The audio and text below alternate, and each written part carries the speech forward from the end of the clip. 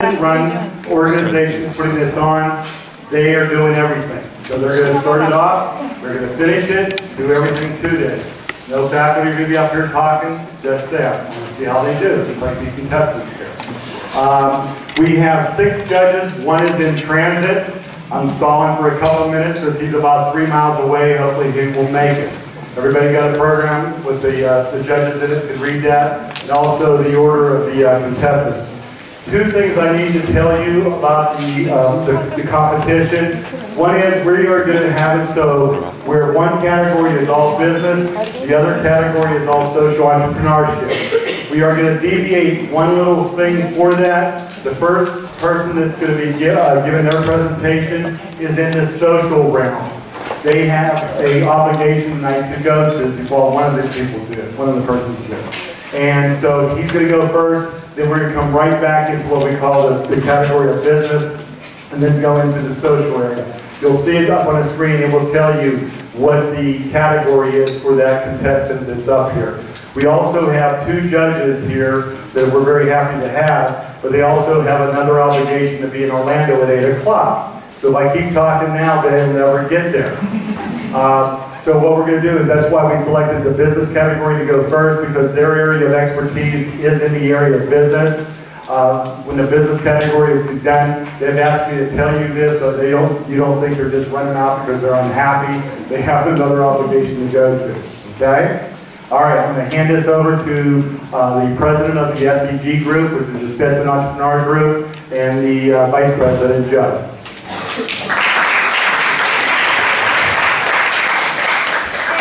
Welcome to the Stetson Entrepreneurial Group's first annual pitch contest. I'm Ashley Holloway, a senior marketing major here at Stetson, and I'm the president of SEG.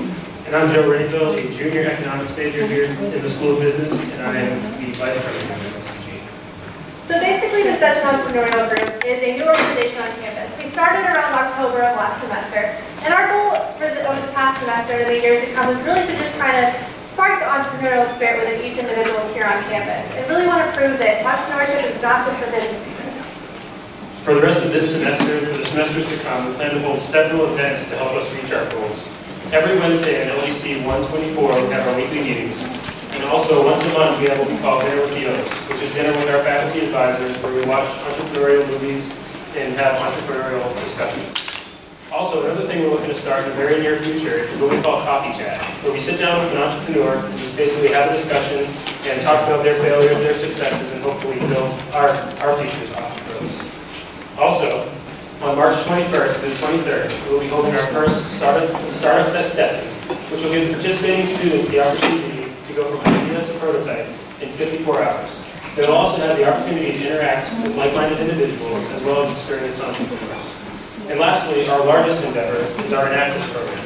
Enactus is a program that is geared towards promoting social entrepreneurship. And not only will this program allow us to gain experience in the social entrepreneurship realm, but it will also give us an opportunity to possibly participate in global competitions that will not only put our group on the map, but will also put the Stetson University on the entrepreneurial map. If you have any questions about these events or our group in general, you can reach us at any time on Facebook, Twitter, WorkSync, and we'll soon be launching our own website.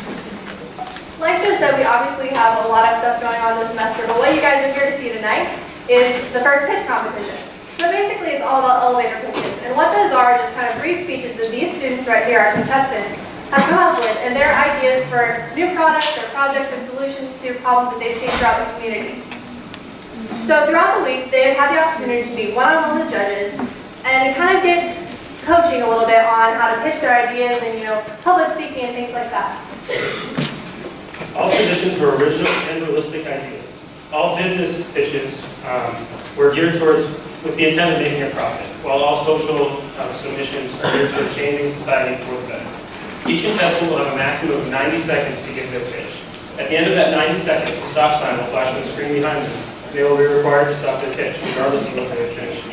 At that point in time, the judges will be given an opportunity to ask questions. So just like we were talking earlier, one of the things that we're really focused on as an organization is kind of spreading entrepreneurship throughout the entire Stetson community and unifying the campus as a whole. And one of the things that we're really proud about for this particular event is the wide variety of contestants that we've got. Out of the 65 videos and 78 students that participated in those videos, 32 were submitted to the social entrepreneurship track and 33 were submitted to the business entrepreneurship track. They range from freshmen all the way to graduate students. Now from those students, we have had 22 from the College of Arts and Sciences, 50 from the School of Business, and 1 from the School of Music. We would now like to take this opportunity to thank our judges, 6 judges, who were kind enough to participate in this event tonight. Connie Bernal is the site manager of the UCF Business Incubator at Daytona Beach International Airport and is an expert in many different business startups. She was recognized in 2009 as the best business consultant for Central Florida by the Florida Small Business Development Center Network. Just last year, she was selected as one of the 2013 Influential Women in Business Volusia Flagler Counties by the News Journal Business Report magazine.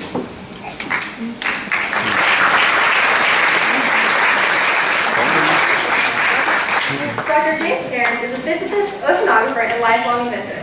He licensed his early inventions and later co-founded 2 significant companies that he later sold, one of which was sold to Lockheed Martin. Currently, he is founder and CEO of the Cairns Foundation, a charitable organization supporting creative students.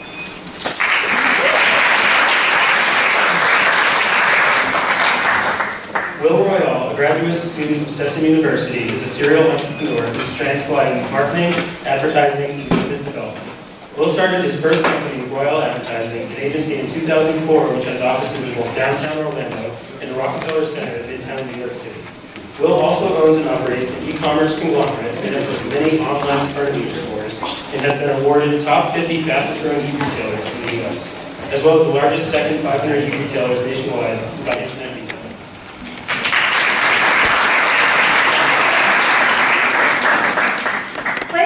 Is a Chilean-born American naturalist, poet, educator, and popular writer. He is the recipient of the Alumni of Significant Distinction Award from Rollins College, where he received his formal education in biology and environmental studies. He currently serves as the executive director of Ideas for Us and the director of science at Ampersand, a K-12 private school for brilliant students.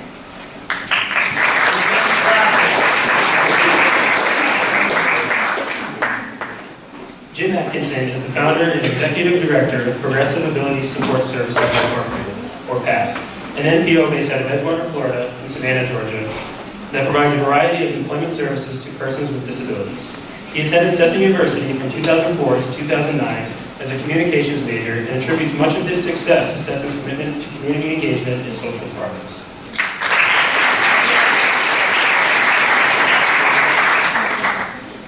Walter Marty Cummins Jr. has had a varied career, including the practice of law, business consulting, and extensive entrepreneurial business activity, combined with community and foundation work. He was a general partner in limited real estate partnerships in Ohio and in Florida. Since the fall of 2010, he has devoted his time to developing and implementing the Enlightened Capitalism philosophy, which advocates doing well by doing good in business.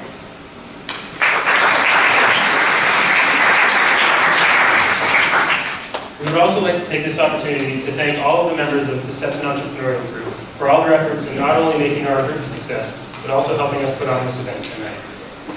Furthermore,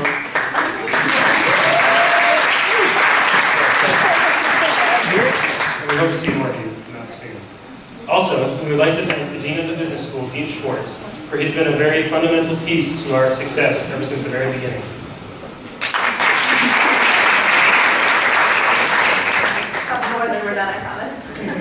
Additionally, we would like to thank Dr. Gary Oliphant for his constant dedication and assistance to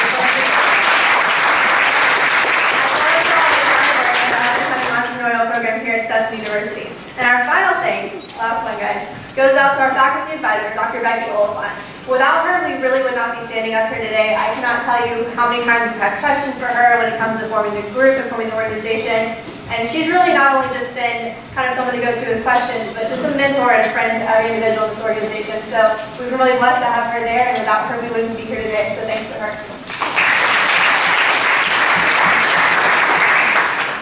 So without any further ado, we'll begin our competition, as Dr. Oliphant explained, with David Sorber.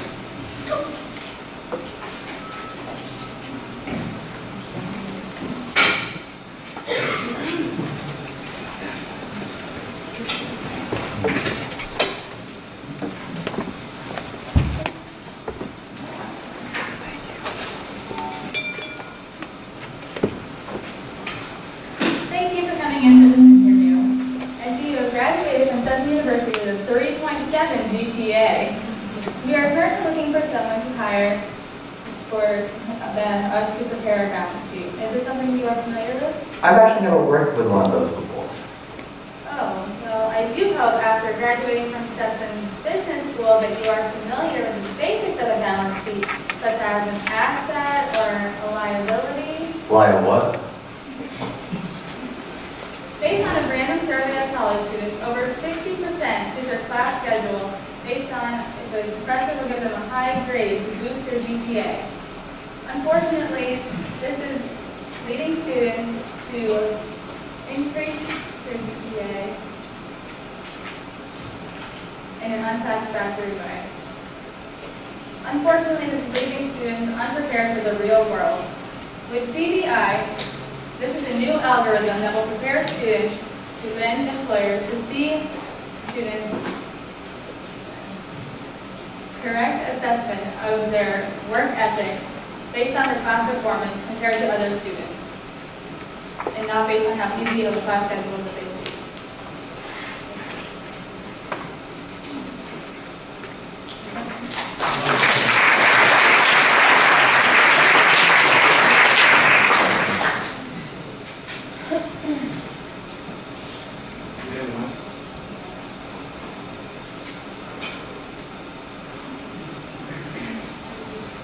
What does CBI stand for?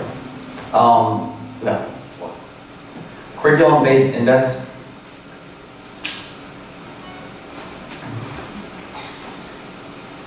I didn't get it. What is it do? Yeah, essentially what this project would do is that a student goes and takes a class based on how easy they think the professor is. What this project will basically do is it'll go on and it'll see how the class average was. Say it was a 3-point, every student got a 3.8 in the class. And they took that class purposely to get a high GPA. Now, if the class average is say a 70% and that student gets an 82, that shows to an employee that they did a lot more work and they really worked hard to get it. Okay, that's your, Yes. that's your thing. It's Yes. less than 90 seconds, less than 60, Yes. so just keep it in mind. Thanks.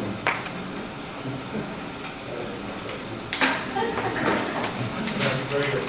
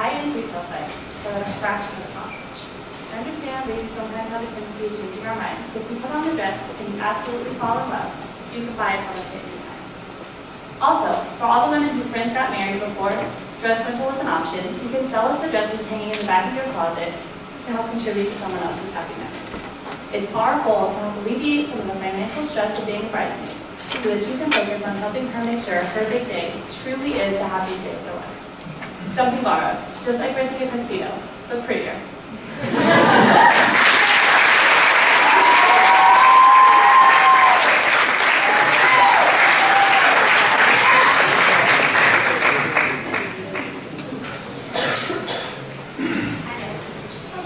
I like it. I also like it. I'm engaged right now. I think that my fiance would love that idea. I'm wondering if you would do anything other than dresses as far as, you know, the something borrowed concept goes. We're still, I'm sorry, Trying to save money.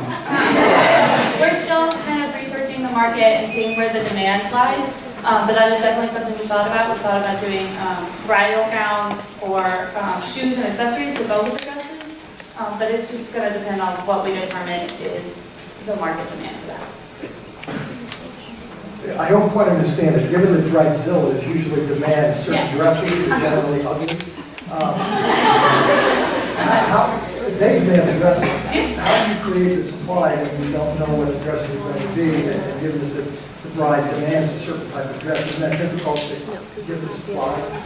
Again, we're still kind of figuring everything out, and one of our next steps is to figure out these specific details and put together this business plan.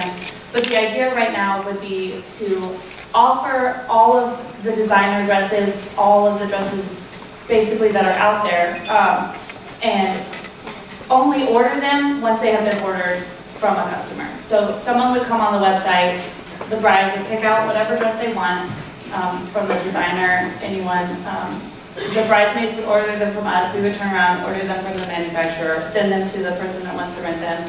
When they're done, they would return them to us, and eventually we would have to do the back and forth. We would just have the dresses in the inventory. Have you heard of renttherunway.com? Yes. And how does this idea differ from that? Rent the Runway is not traditional bridesmaids dresses. So that would work for a more modern wedding or less traditional wedding, but if a bridezilla wants a specific traditional dress, they probably wouldn't be able to get it at Rent the Runway, whereas they would from us. Thank you.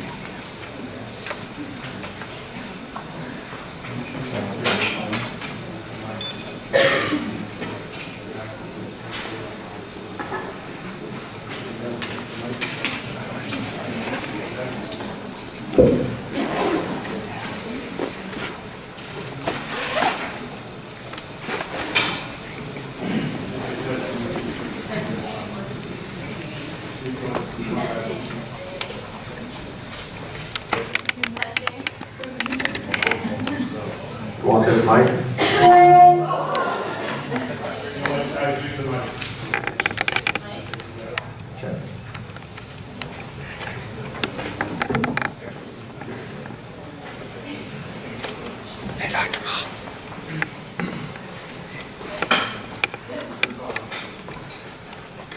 Testing. Hello.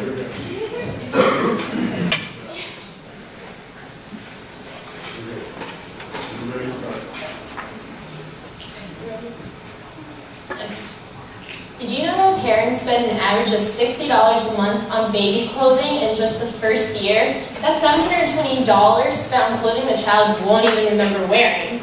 I bet these parents would love to save some of this money and set it aside for their child's future college fund. Hi, my name is Danielle Hermy. I'm a finance major here at Stetson University, and I'm here to introduce you to a solution. Its name is Swap Baby. Swap Baby is an easy-to-use website designed to help parents save money on baby clothing. Parents go online, purchase a subscription ranging either from maybe a month to a year, and then they have many different options to choose from. They then get a box in the mail of baby clothing fitting to their child's specific size. When the child grows out of that box of clothing, then they send it back and they get a new box in. According to the U.S. birth rate is 13 persons per 1,000, so there's no doubt there's a large market for a service like Swap Baby. There's also plenty of adult consignment stores along with subscription services, so let's combine the two. Let's make a child's consignment subscription service. This will help parents save money and alleviate some of the stress that comes with raising children. Swap Baby.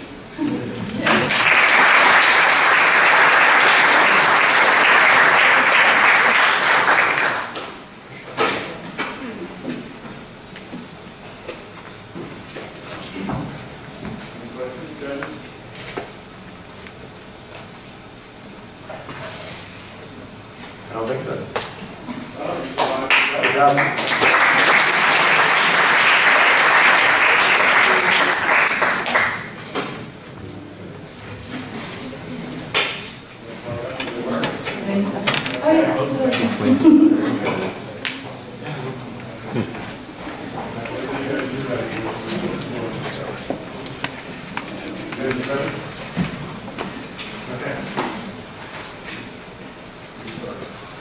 Hi, my name is Glenn House, and I'm an accounting major here at Stetson University. And I'm Jennifer Benson. I'm a communications major from the University of Tampa. And we're the inventors of The MacBox. Have you or anyone you've known spilled a drink on your laptop, resulting in broken keys? How about dropping your laptop, resulting in a broken screen? Well, the days of replacing your laptop after a simple accident are gone, thanks to the MacBox. The MacBox is the first ever life-proof case for your personal laptop. It's shock-proof, waterproof, dirt-proof, and all-around accident-proof. You just slide your laptop in the easy fit case, and your laptop is 100% protected without losing any of the features that your laptop has to offer. With 500 million laptops being purchased each year, it's a perfect time for our product to enter the market. Now, there are a few other companies that do offer, laptop cases and covers, but they only make your laptop look good. They have nothing on the MacBox when it comes to protection. It also comes in many different colors or styles, and you can even customize it to add flavor or sophistication to your life, so it appeals to every laptop user. So feel free to take that laptop up on the lofted bed, in the cafeteria, or even to the beach. Because with the MacBox on your side, you can rest assured that your laptop will be protected. Thank you.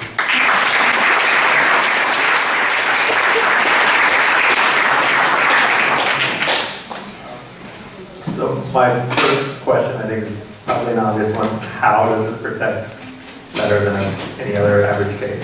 Okay, well, we would like to start off by saying there's no other, we would like to compare it kind of like to an OtterBox or an Incipio case of a phone. There's never been anything like it applied to laptops. We came up with two different competitors. There's Brenthaven and Spec, sorry. Spec has, I don't see any in here right now. It's basically just a hard cover that covers the back of the laptop and the bottom of the laptop and occasionally like a mat that lays over the keys. Just makes your laptop look good, but if you were to spill a drink on it, the keys would still get wet, the mouse pad would still get wet, and things like that. Whereas Brenthaven is more of like a carrying briefcase, something to take onto a laptop, or onto an airport, and it's more protection while you're carrying it. Nothing actually physically to protect it from sand if you're on the beach or spilling a drink onto your keys. Yeah, what material is this made out of, and have you built a prototype? I have not built a prototype. The main idea was just an idea satisfying a need that we saw in the market. I've actually gone through 2 laptops, one from spilling a drink on the keyboard, and we also decided to bring a Mac onto a bed while we were doing homework, onto a lofted bed. It dropped, and everything that we were working on was gone. So we notified that as our need, and we found a way to fix it. I think it would be more effective if you had some sort of a sketch or at least an idea of what it looks like and how it works. I would completely agree with you.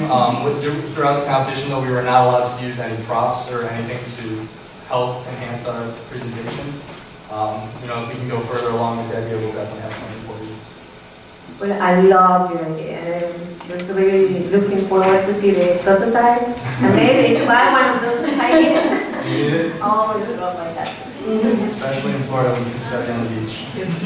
Now, this works when the laptop is closed. Does it also work for having protection when it's open? Yes, sir. It does open while it's open. Our main idea would be there would be a case covering the monitor, the screen on top, and also something that slides into the bottom, and then there would be a joint on the back that would hold it together. And it would cover the keys, I assume, because you're talking about the keys being broken. It would be a mat similar to the competitors, but it would also be connected to the plastic so there's no water or anything to get in. Great.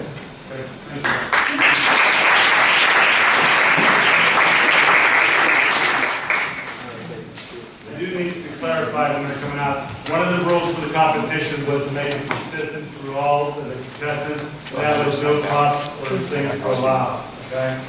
We move to the next stage. That's when we get the prototypes and everything like that.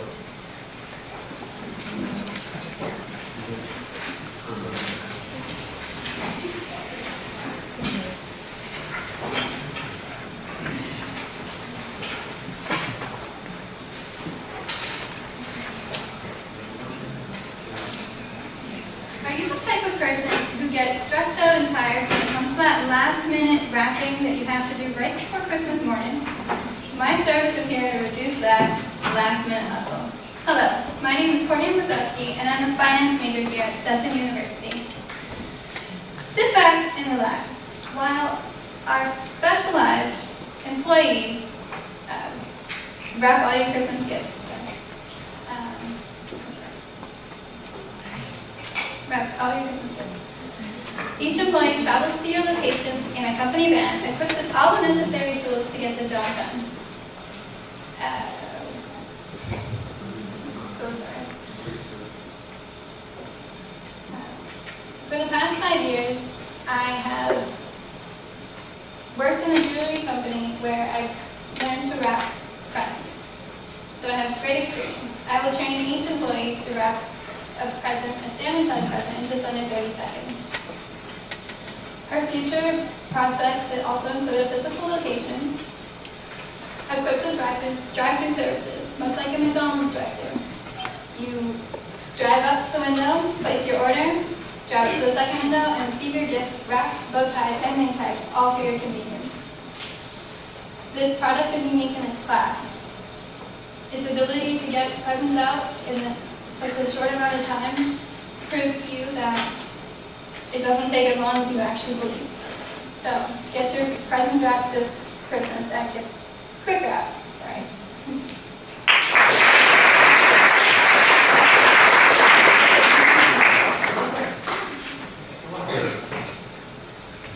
Any questions?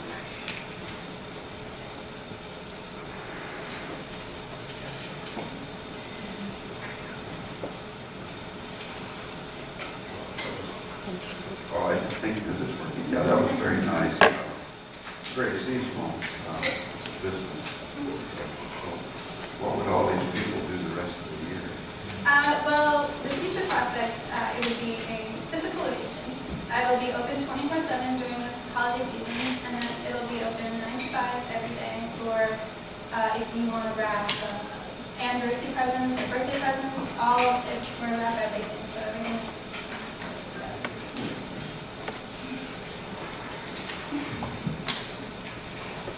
In light of his question, have you thought of maybe using staff to do something else the rest of the year, and then just doing this for the high season? It would be more aimed at for a person who has a second job or is looking for a second job. It would be available for whenever they are available to wrap. I would think if you marketed the product as a specifically towards birthdays and anniversaries, certainly it's going to be Christmas is going to be the main time of year, but if you market it for birthdays, anniversaries, you may get enough demand in any larger city that you wouldn't have to do anything else. It's my 2 cents, but